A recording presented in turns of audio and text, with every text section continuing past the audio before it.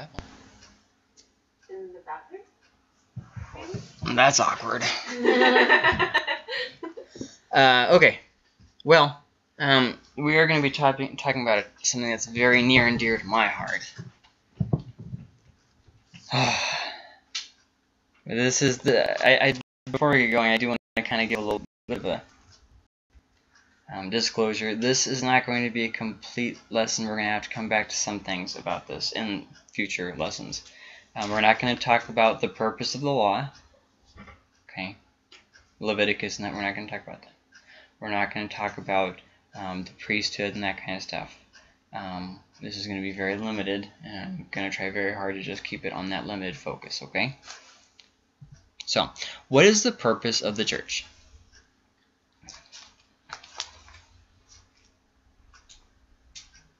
To make disciples? Yes. Yes. Very good. Anybody want to add anything to that?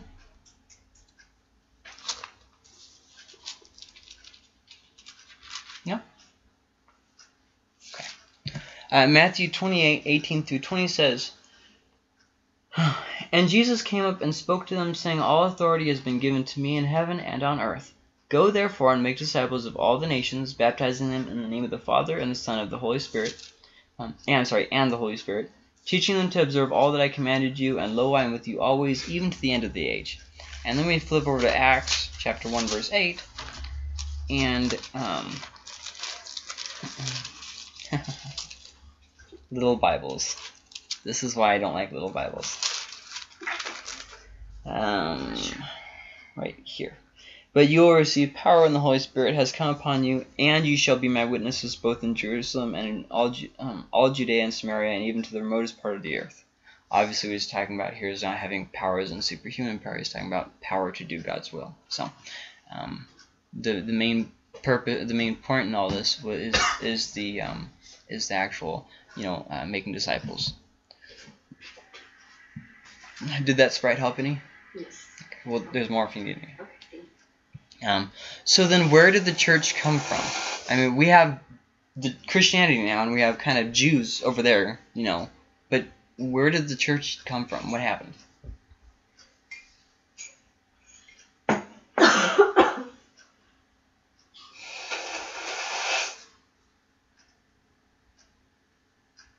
You guys are real talkative tonight. It started in Acts, right? Yeah. Where did it come from? Just they got together and started. But I mean, who got together though? The Christians. The disciples? Okay. The 11. I don't know how to reword this anymore. I'm trying to. The Satanists. Okay, I'll just go ahead and answer this one, and we'll go to the next question. Okay. Christianity came from Judaism. Oh yeah. It came from the Jews. Jesus was Jewish, and technically the 12, but the 11 were Jewish, and the early church, for all intents and purposes, was Jewish. In fact, they were referred to as Jews. So, let's kind of build on that, because that kind of makes it sound like I'm saying that we are currently Jews. So let's plow ahead. Okay. What did the early church consider themselves to be? What did they call themselves? Because Christian was a name that was given to them 100 years later. So what did they call themselves? Followers of Jesus? Okay.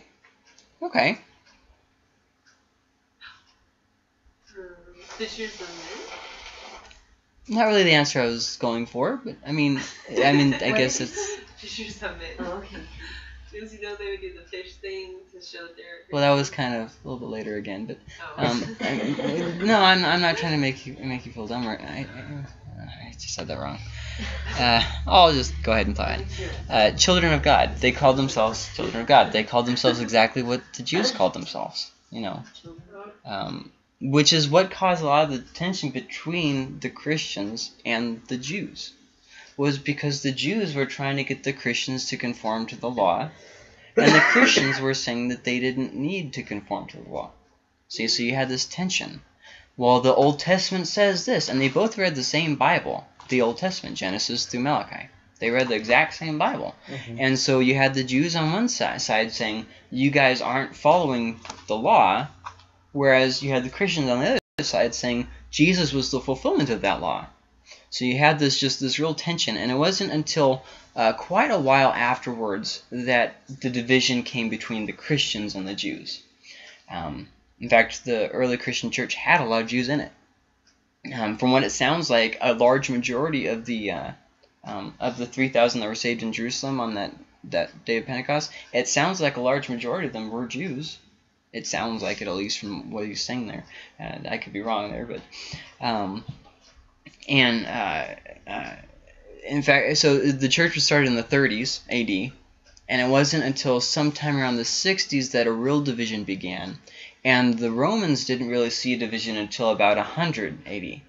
So you can see it kind of took a while before. See what I mean? People kind of just saw it as a sect within Judaism.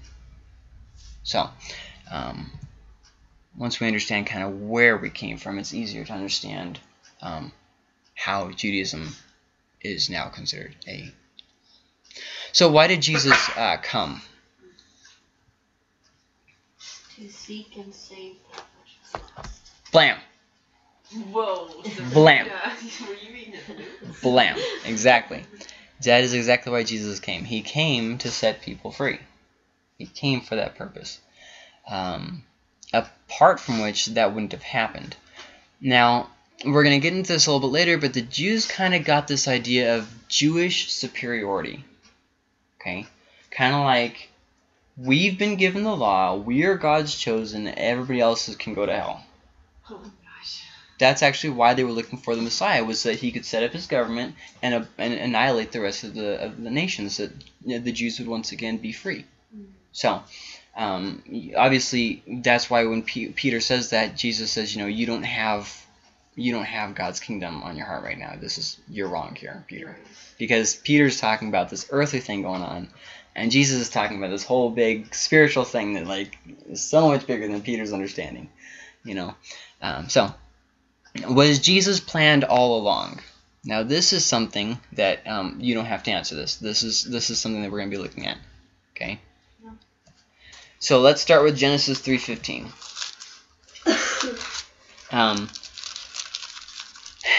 I hope most of you know the story, but okay, so God creates everything in the 7 days, and then, well, technically 6, but not really important. And then eventually, Adam and Eve sin, and so God, punishes them and kicks them out of the Garden of Eden. And this is something that that God says to between the woman and the serpent. Okay, it's in 3:15. It says, "And I will put enmity between you and the woman, and between your seed and her seed. He shall bruise you on the head, and you shall bruise him on the heel."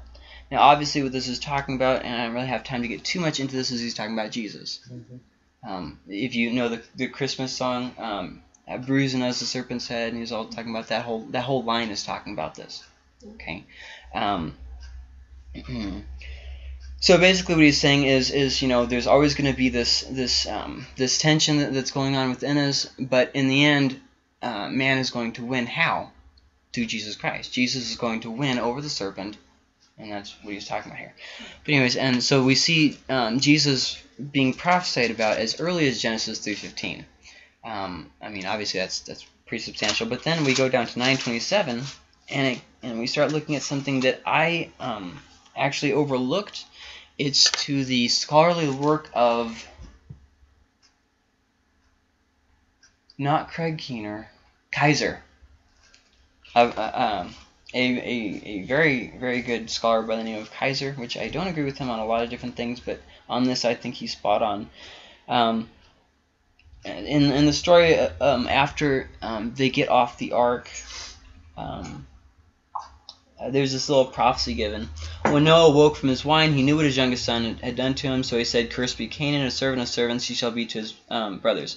But then he says down here, he also said, "Blessed be the Lord, the God of Shem, and let Canaan be his servant. May God enlarge Japheth, and let him dwell in the tents of Shem, and let Canaan be his servant." Now it says here, let him dwell in the tents of Shem. some people have assumed that he's saying, let Japheth live in the tents of Shem, but that doesn't make sense. It makes a lot more sense if it's actually carrying over, let him, God, dwell in the tents of Shem. Because who did Shem eventually give birth to? Abraham.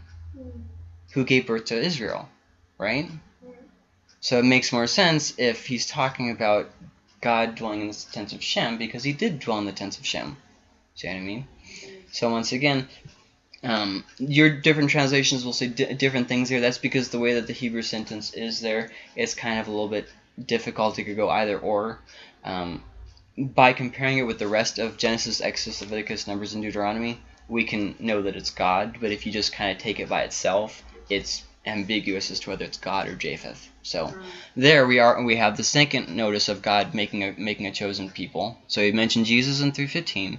He mentioned setting aside a people in 9:27. That takes us down to chapter 12, verse 1. Now the Lord said to Abram. Oh, and by the way, if you want any more in-depth stuff on that passage 9:27, it's called the Promise Plan, which is where I got the name for tonight's lesson. The Promise Plan of something by Kaiser. What was his name? Walter Kaiser is his name. And the book is called The Promise Plan. Oh, I can't remember the last part. But if you look at The Promise Plan, Walter Kaiser, you'll find it. Now the Lord said to Abram, go forth from your country and from your relatives and from your father's house to the land which I will show you, and I will make you a great nation, and I will bless you, and make your name great. Now, we assume he's talking about Israel. But he's not talking about Israel.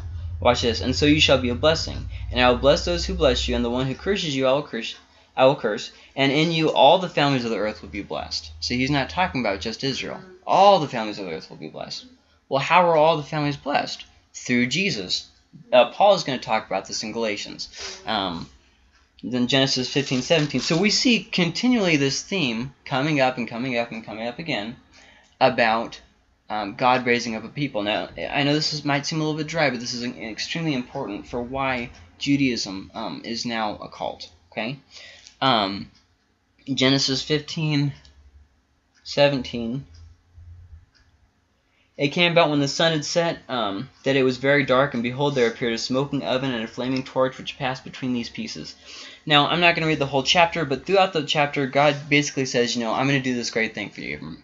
And he says, how do I know? What's the sign here? And he says, okay, I want you to take these animals, cut them in half, and put them, there. Okay, so he does this. Excuse me. And then after this, kind of this whole thing happens, and God tells him a few different things. Nighttime comes, and a torch, and what was the other thing? A flaming torch and a smoking oven pass between the corpses. And, I mean, this might not mean anything to us nowadays, but to Abram then, basically God is promising by himself that if he does not fulfill the promise, that may it be unto him as it was unto the dead animals. See what I mean? So he's kind of promising by himself that he's going to do this thing. That's why in Hebrews it says, since he couldn't promise by anything better, he promised by himself. He promised by himself. See? And then, so that takes us down to Genesis 17:5, where God changes Abraham's name from Abram to Abraham. No longer shall your name be called Abram, which means exalted father, but your name shall, but your name shall be called Abraham, for I have made you the father of a multitude of nations. See, already God's talking about the inclusion of people. He just used one family to do so. See, that doesn't mean that Israel was always his only plan. So then, hopping all the way down to Galatians, Paul, picking up on this, starts talking about the seed. Now, the promises were spoken to Abraham and to his seed. He does not say, and to seeds, as referring to many, but rather to one, and to your seed, that is Christ. What I am saying is this: the law, which came 430 years later, does not invalidate a covenant previously ratified by God, so as to nullify the promise. For if the inheritance is based on law, it is no longer based on a promise. Did you hear that? Let me read that part again. This is actually very important. For if the inheritance is based on law, it is no longer based on promise, but God has granted it to Abraham by means of a promise. What existed before? God's promise to Abraham or God's law to Israel? His promise. The promise. And what endured after the law? The promise. What still endures to today? The promise. See? The law was something that was added after the promise. Okay? That needs to be established because the law was not the finished product. Sometimes we get in our heads, the law, that was kind of the climax of what God was saying, and then everything else is just, well, no, it's the promise was the main thing, and then the law was just kind of I want to say, not a substitution, but an addition to the promise, kind of like a clarification. Once again, though, we're not really going to get into the law tonight. So, did the works of the law ever save those who practiced them? Are you saying no, or were you just scratching? I don't know. Oh. I'm thinking. Did the works of the law ever save Israel?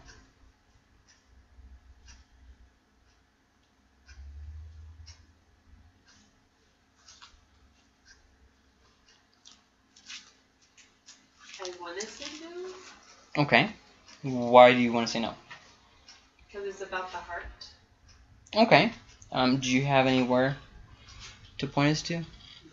Okay, no, that's okay. I was just asking. Anybody else? Or did you have anything else to say? Okay.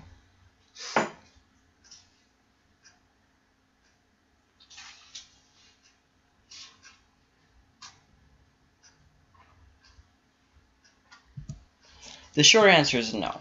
In Romans 9:30 through 32, Paul says, and I quote, "What shall we say then? The Gentiles who did not pursue righteousness attained righteousness, even the righteousness which is by faith. But Israel," now pay attention to this part, "but Israel, pursuing the law of righteousness, did not arrive at that law." Why?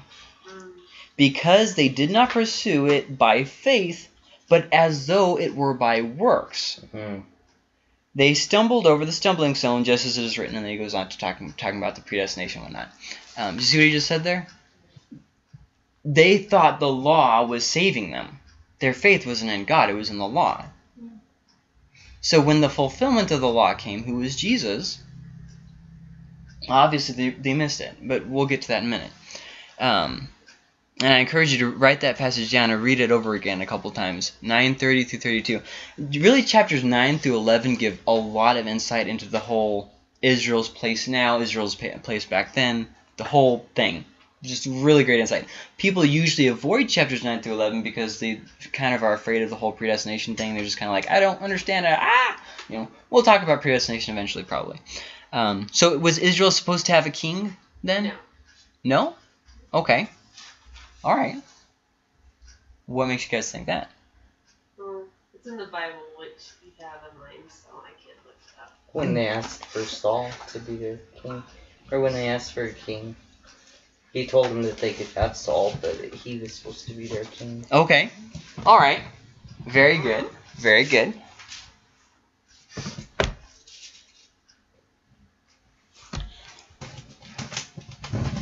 Along with the king, help him find his donkeys.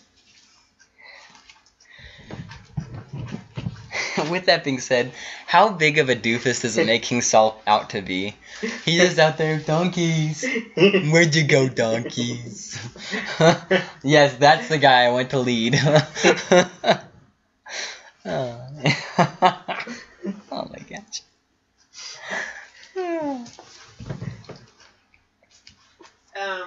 Do you want me to say where? Go ahead, yes, read whatever you want. So Hosea 8. Okay. 4, says, "They have set up kings, but not by me. They have appointed prince, but I did not know it." You Okay. want to keep reading? No, that's fine. Are you done reading, or? Yeah, I am. Okay. Oh, well, in 13:11. Hosea 13:11. I have it. "Give me a king and prince. I gave you king of my anger and took him away in my wrath." Okay. And I had that. Okay. You're proud of that one, aren't you?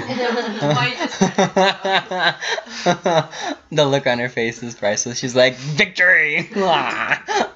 Huzzah! Very good. Anybody else want to say anything? Very good, very good. We're going to turn to Deuteronomy 17, or if you're not turning, then I'll turn. 17, 14 through 20. When you come to the land which the Lord your God is giving you, and possess it and dwell in it, and say, I will set a king over me like all the nations that are around me, you shall surely set a king over you, whom the Lord your God chooses. One from among your brethren you shall set as king over you. You may not set a foreigner over you who is not your brother. But he shall not multiply horses for himself, and he goes on to the different things there. And then if you go down to Judges 21, 25. In those days there was no king in Israel. Everyone did what was right in his own eyes. Let me just stop right here. One of the things that I find astounding about the Old Testament is never really clarifies whether a king was planned by God or not. It tells us that in 1 Samuel that was not God's timing, and that was their own thing of rebellion. That was not something that God called and said, it is now time for you. But it doesn't say if they never were supposed to have a king or not. Very weird. Deuteronomy mentions, when you get a king, looking forward, knowing that eventually it's going to happen. But that doesn't mean that God was okay with it, nor does it mean that God was not okay with it. And Judges, if you read through Judges, one of the focal points is that there was no righteous leader. You see a constant decay and immorality set in until finally there's just chaos. I mean, chaos. People are getting cut up and sent to different places. It's just chaos. It's just bad news happening. And it ends with that line. There was no king. Everyone was doing just whatever they felt was right in their own heart. You know what I mean? And it says that, I think, 3 or 4 different times in the book. It's kind of a main point of the story, is that there was no real spiritual leader. Judges points forward to a Messiah more than a lot of the other Old Testament books. Just constantly looking for it, looking at the way things are immoral. Leaders fell. We need something more righteous. Always looking for this thing, but Judges never gives us the clarity as to who this person is. See what I mean? And then 1 Samuel is what Chuck was mentioning. Israel comes to Saul, who is the last judge of Israel, and says, we want a king because everybody else is doing it, and, we don't want to be the kids that are picked on, okay? And so Saul says, please don't do this, and they're like, no, we want a king. And so he goes to God, and God's like, they're not rebelling against you, they're rebelling against me. And I think that's very important, because it's important to note that regardless of whether Israel was supposed to get a king or not, they did it wrong then. They weren't supposed to. Yeah. Either they did it with the wrong heart or the wrong time. Whatever it is, they did it wrong. And it was rebellion. They were rebelling against God. Now, that's very important in the story here. Yeah. So, but then they do get a king, which takes us to this question. So was the king part of the promise?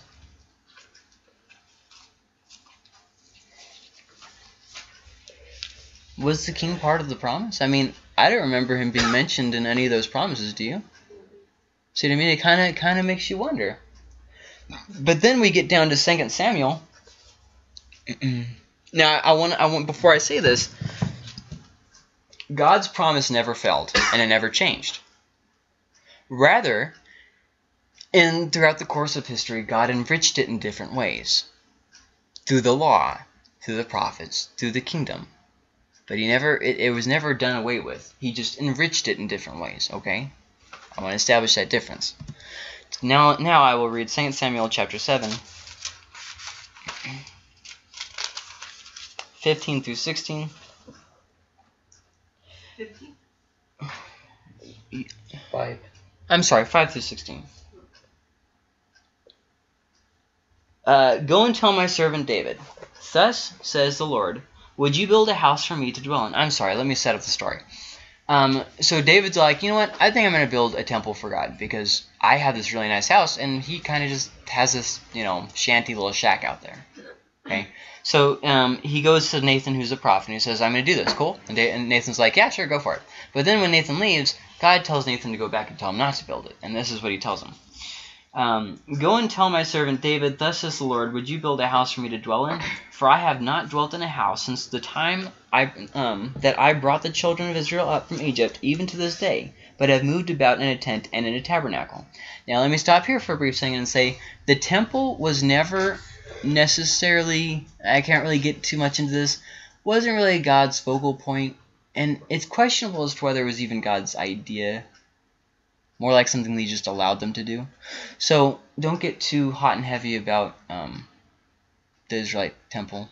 Okay, well, that's all I'm going to say on that tonight. We'll probably come back to that in future. But wherever I have moved about with all the children of Israel, have I ever spoken a word to anyone from the tribes of Israel, whom I commanded to shepherd my people Israel, saying, why have you not built me a house of cedar? Now therefore, thus shall you say to my servant David, thus says the Lord of hosts, I took you from the sheepfold, from following the sheep to be ruler over my people, over Israel. And I have been with you wherever you have gone, and have cut off all your enemies from before you, and have made you a great name, like the name of the great men who are on the earth. Moreover, I will appoint a place for my people Israel, and I will plant them, that they may dwell in a place of their own, and move no more. Nor shall the sons of wickedness oppress them any more as previously. Now, if you guys know the book of Acts, Stephen talks about this, or Stephen talks about this being fulfilled in how we're going to inherit the earth. Okay, read through Acts 7, I believe, is where and he's talking about these different things. Since that time that I commanded judges to be over my people Israel, and have caused you to rest from all your enemies, also the Lord tells you that he will make you a house. When your days are fulfilled and you rest with your fathers, I will set up your seed after you, who will come from your body, and I will establish his kingdom. Okay, so he's talking about a kingdom, a place that they'll never be kicked out of. The new heavens and the new earth, right? And he's talking about establishing a kingdom. Now, watch what he says here. He shall build a house for my name, and I will establish the throne of his kingdom forever. Who built a house for Jesus' name? Now, we all think he's talking about Solomon. But wasn't it actually Jesus who actually built the house for God's name? Wasn't that? See what I mean? Yeah. So there's kind of... Now, this is called foreshadowing, and we'll look at this in just a second. And is Jesus' kingdom forever? Yes. See, Israel thought it was about immediate physical things, and God was talking about much deeper spiritual promises. I'll be his father, and he shall be my son. What is Jesus called? The Son of God, right? If he commits iniquity, I will chasten him with the rod of men and with the blows of his sons of men. Now watch how he switches back and forth between talking about some things that apply to both Solomon and Jesus, some things that only apply to Jesus, and some things that only apply to Solomon. See how that he kind of switches through there? Very interesting how he does this. But my mercy shall not depart from him, as I took it from Saul, whom I have removed from before you. And your house and your kingdom shall be established forever before you. Your throne shall be established forever. According to all these words, and according to all this vision, so Nathan spoke to David. See, oftentimes God gives a vision, but it's not, or a prophecy or promise or whatever, but it's not fulfilled for a long time. God gave Abram this promise, but he only saw a very partial fulfillment through his son Isaac. Very partial. He didn't even see Israel, who had the 12 sons, the 12 sons of Israel. He never even saw that. So I mean, so this is kind of... Sometimes God takes his time to do things. Okay, and God's promise never changed. I already mentioned that. So, did Israel's failure affect God's promise at all in history? Why or why not?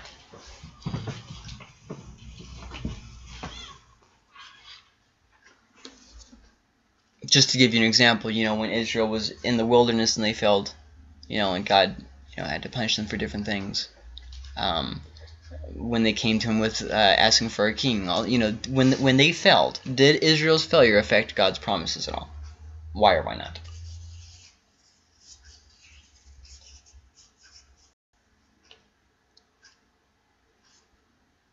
I think yes. Okay. How so? Or why or why not? Because there was consequences for certain actions that they had done. Okay. Like when they rebelled, then the one generation couldn't enter the promised land. They had to die out in the wilderness. Yeah. Yeah. Anybody else? I think yes and no. Okay. Okay. Yes, because it switched to different people. No, because the promise remained. Uh-huh. So you're really saying then, no, it didn't affect the promise, just that there are people who were punished. Or, because you just said the promise still remained, right? Right, the promise remained. It just switched to different people, I think. Like, a lot of people didn't get to see it happen. Other people get to see it. Okay. All right. You know what I mean? Just like what Chuck was saying, it went to a different Okay. generation. This is easier to understand if I put it in a modern context. You who are saved, let's assume that, I don't know, I'm not going to make any judgment calls. Let's just say all of you are saved. Okay. If you decide to abandon your faith, will that affect God's promise for those who will accept? No? That's exactly the answer to this. Okay. The promise was never altered. However, the people and their response to it was changed. For instance, like what Chuck mentioned, they were still punished and held accountable for it. As Gracie mentioned, some people missed out on it, the same as people nowadays miss out when they reject. However, the promise never failed. Because, now this is increasingly important. Why it is important to say that God's promises never failed past Israel's failure, okay,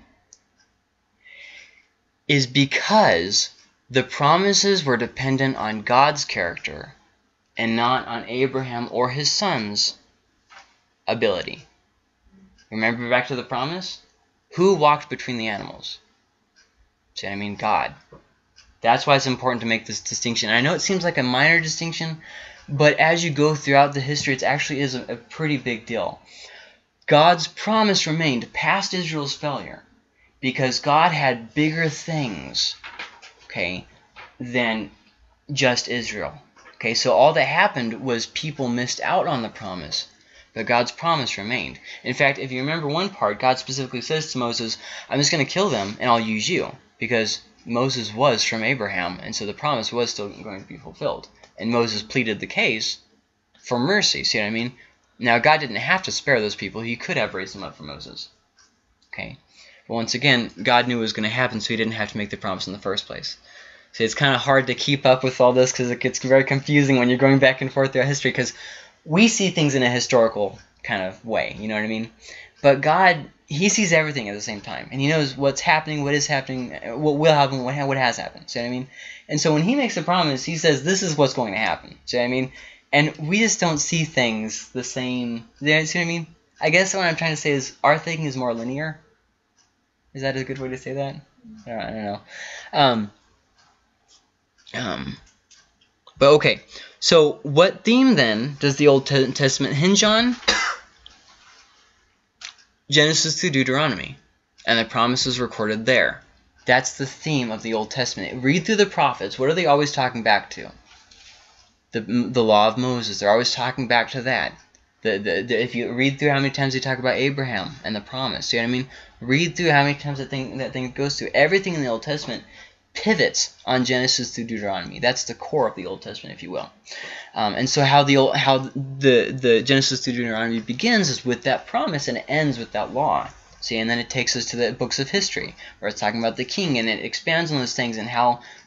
Notice, read through 1st and 2nd Kings and 1st and 2nd Chronicles, and notice how the main point is how well those kings obeyed the laws as recorded in Genesis to Deuteronomy.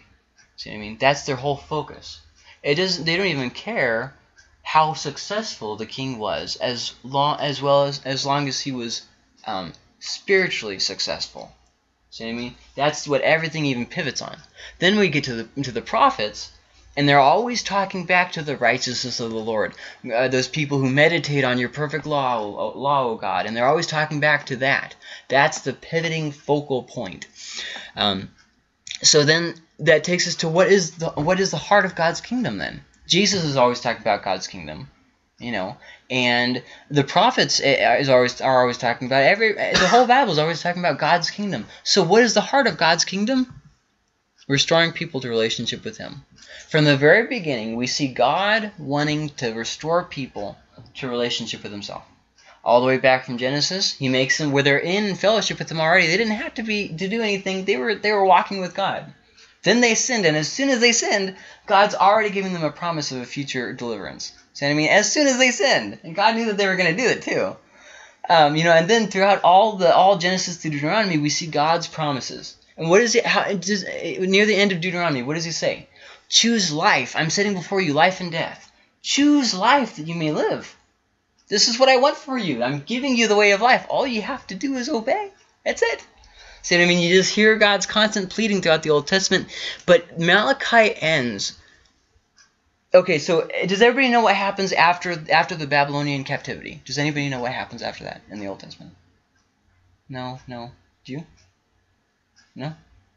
Ben, do you know what happens after the Babylonian captivity? No. Nobody knows? You know, you were in the New Testament class. That was too Don't remember. Okay, well, so after the Babylonian captivity, they take them, Persia comes and conquers, and they take them back and put them back in Israel, right? Okay, but if you'll remember that, they're able to set up their thing, they're able to rebuild Jerusalem. What are they still lacking? They've got the people back, they've got the land back,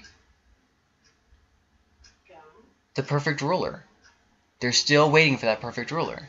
How does Matthew start up with? The genealogy of Jesus.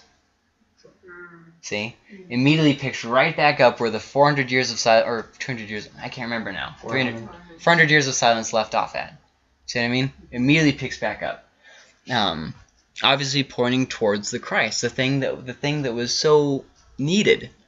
Which leads me into thinking that it's probable that God intended, at least at some point, to do something with a leader in Israel, because God has a way of foreshadowing something that hasn't happened yet. You know what I mean? Like, he gives the people the sanctuary to show them what it's going to be like when they're saved. You know, he gives them the land of Israel so that they'll know what it's like in the new heavens and the new earth. See, I mean, he keeps doing these things to foreshadow the future coming goodness, but apart from establishing a king over Israel, there really wasn't that much to establish godly leader over Israel. I mean, there were the judges, I guess, so kind of, but kind of leaves, it doesn't really clarify. Just something to think about. So we'll just very quickly talk about foreshadowing. There's a question on your sheet about this. Foreshadowing is pointing to the future, basically. I mean, there's more complicated ways of saying it, but this is sufficient. So the land, we will inherit the earth. You know, Israel got really focused on, you know, the actual land of the, you know, the Palestinian area there. You know, in fact, people are still really focused on that. It's not about the land, people. That was just foreshadowing the future goodness that God will give his children. Because, you know, Israel's going to be destroyed. You know that, right? The land of Israel, it's going to be gone with the rest of the earth. It's all going to be burned up by fire. But God is going to give us a land that can't pass away. The new heavens and the new earth. That's what it's pointing towards. You see what I mean? So that's foreshadowing the future blessing. The law points to Christ. Shows us our weaknesses. Shows us how we need something outside of ourselves. Shows us how we are incapable. Have you ever tried reading through the books of the law and doing everything that it says? Good luck. You who are fallen, we salute you. It's not possible. And I mean, obviously, God knew that. And we'll talk about that later if we ever talk about the purpose of the law. So then the temple shows what Christ did. We don't worship at a place, do we? We worship in spirit and in truth, right? So it doesn't matter if we worship here at the church or at, you know, some temple. It doesn't matter. What matters is that we worship God in spirit and truth. See, that's what the heart of what Jesus was saying to that Samaritan woman. You guys are fighting about whether to worship over there or over here, but there's something way bigger than you guys are talking about here. One day, my followers are going to worship me in spirit and truth. You know, he's talking to something way bigger than they had going on. The King fulfilled in Jesus. So, now that we've got all that back stuff taken care of, we're at the question that I asked at the end of last week. If Jesus was a Jew, why is Judaism a cult?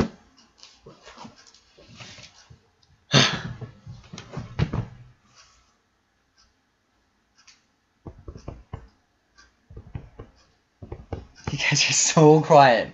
I was so excited for this lesson. You guys are being so quiet. I feel really awkward. Because they're not following the New Testament. Okay, but let me kind of challenge that to kind of make you keep delving. The church didn't have the New Testament either. No, I mean, like, they don't believe Jesus was the Son of God. They Okay. believe he was just a good prophet. Okay. Okay, there we go. There's a very, very, very, very important point. They deny Jesus. Okay. Aren't they still waiting for a savior? Like, don't they believe that? They're still waiting for the heavenly kingdom, yeah. I'm sorry, the earthly kingdom, yes. They believe in works. Being Yeah. saved by works. Yeah. Yeah. Which we actually got going before Jesus even ever came. They start getting off on that rabbit trail. Right. So that they've been struggling over the whole salvation by grace for a long time. So the earthly kingdom thing, it was just a misinterpretation? Yep. Just like it was a misinterpretation that Jews were the only people meant to be saved. See, the Bible says that from the beginning, God wanted all people to be saved. He wanted to bless all the nations through Abram. But what Israel took from that is, we are blessed. We are the children of Abraham. So, we have superiority. You know what I mean?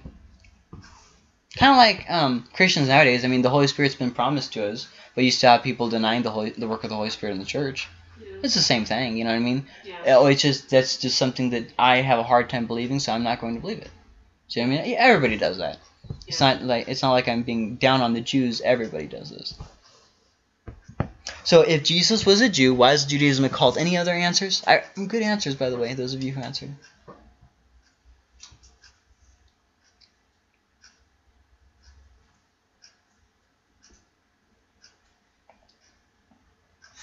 Okay. Jews looked forward to the Christ. All that was in the Old Testament always was looking forward and pointing forward to Christ. For instance, the psalm that's quoted in Hebrews where he says, "My Lord, sit at my Lord's feet while I establish your kingdom." You know, obviously talking about Jesus and the Father and everything. Completely overlooked passages like that because they were looking. They had their hearts set on this earthly kingdom going on. So then when Jesus finally came, they rejected him. Because they weren't actually looking for the Messiah anymore. They were looking for comfort. They were looking for things to go according to their plans. See what I mean? And I say that with hesitancy because, I mean, honestly, how many of... We've all been in that boat. God, you have to do things my way according to my plans. You know, this is the way I'm expecting you to move, so you best do it this way. You know what I mean? We've all been in that boat. And then when God doesn't respond in the way that we want, we get upset. See what I mean? It's just... That's just... something we do, I guess. So that takes us to John the Baptist. John the Baptist's purpose, was to proclaim the coming Christ. Was he a Jew? Yes. But the Christ hadn't come yet. See? So his purpose was to declare the coming Christ. Shortly after Jesus came, okay, he had baptized him and everything, right? Then he's taken out of the picture and he dies. Before Jesus ever even fulfills his work. Jesus has not died yet, and John the Baptist is killed. Why? Because there was no need for a herald of something that was coming when it was already there. That's why Jesus says to the Pharisees, the kingdom is already among you. It's right here. It's me. Here I am. You're looking for something. I'm right here. So, I mean, that was his point in what he was saying there. So then Jesus obviously was a Jew because he hadn't sacrificed himself yet. So Judaism was still established. See what I mean? Which takes us to, what is Christianity? Christianity is Judaism.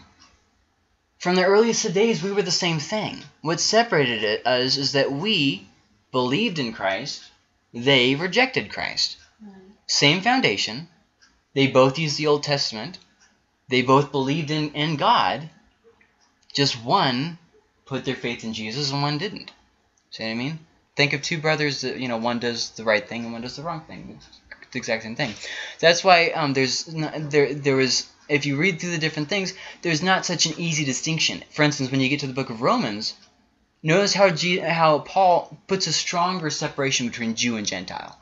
But if you read an older book like Galatians, there's not such a big divide between Jew and Gentile, is there? See what I mean? You see what I'm getting at here? Because the separation, it was slowly growing, where people were starting to realize, just because someone is a Jew doesn't mean that they're going to accept Jesus. See what I mean? And Paul actually got so frustrated in one of the cities that he just went out from the synagogue and went straight over to the Gentiles. He said, "Fine, have it your way. I'm going over there." So, anyways, Jesus was to fulfill the promise of so salvation could come to all and be fully realized. What was intended all along. And in fact, in Exodus, God says, I'm establishing you as a holy nation. You are my prophethood that I can, or priesthood that I can, reach the other nations, and they whoosh, over their head. So then God's plan was to save all people. And Jews kind of just got this elitist mentality.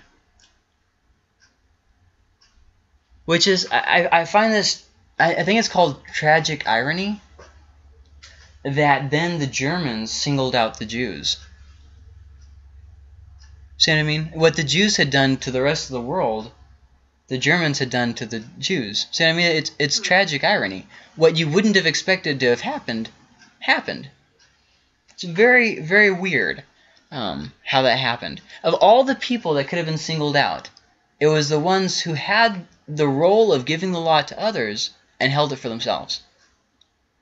See what I mean? That's just very weird. God revealed himself. Jews reject the Trinity and God's full revelation. They reject Jesus. They reject, now they reject the Holy Spirit as a person. But they kind of see the Holy Spirit kind of, I don't want to say this too loudly, I guess, but kind of like the Jehovah's Witness, see the Holy Spirit kind of as just more of God's power, not so much as an actual person of the Trinity. They have a really hard time seeing that just because God is one does not mean that he is three persons. See what I mean? So they kind of just reject that whole idea of the Trinity, just like the Jehovah's Witness do. And so, I mean, that kind of just summarizes how they developed into a cult. See what I mean? They weren't expected to look. See, how could I answer this? We are expected to look back to Christ, but they were expected to look forward to Christ. But then when the Christ came, they were still looking forward instead of switching their gaze to behind. See what I mean? So, God wanted a people with a heart after him. Jews made it all about the law, all about doing the thing. It was all about perfection. It wasn't about the heart. And one of you mentioned this. I think it was Gracie, right? Was it you, Grace? About not doing it from the heart? That was you, right?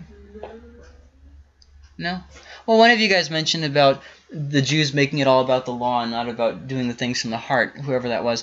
And that's really one of the key parts here is Jews even nowadays are still making it about the law.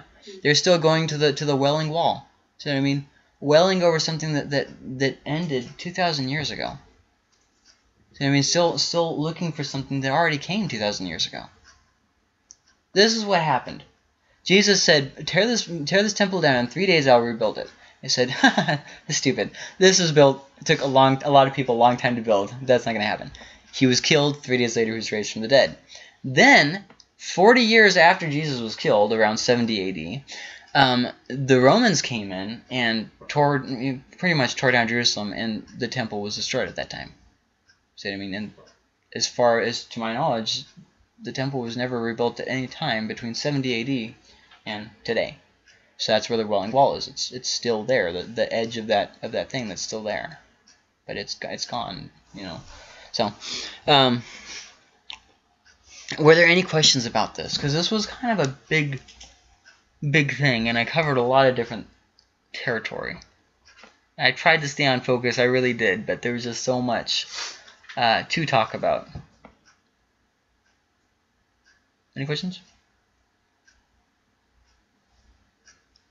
No? We're good?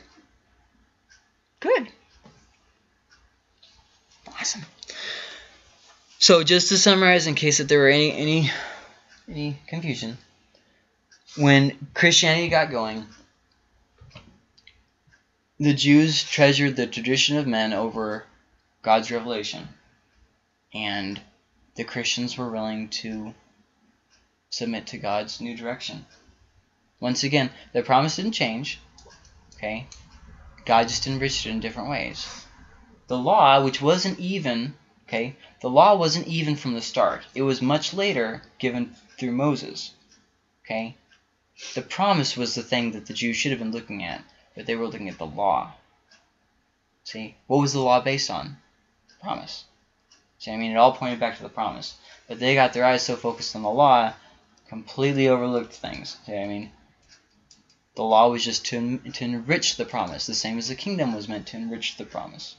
Okay? But Jesus came and fulfilled that. And where there's a change of the priesthood, there is by necessity a change of the law. That you can read about that in Hebrews. So, that takes us to the question of the week. Why do you think people are afraid of death or the end times? Or, why are you afraid of death or the end times? Pick or choose, it doesn't matter. If you don't want to answer out these, you can say, why do you think people are afraid of Revelations? Or, why are you afraid of the book of Revelations? Whatever. Yeah.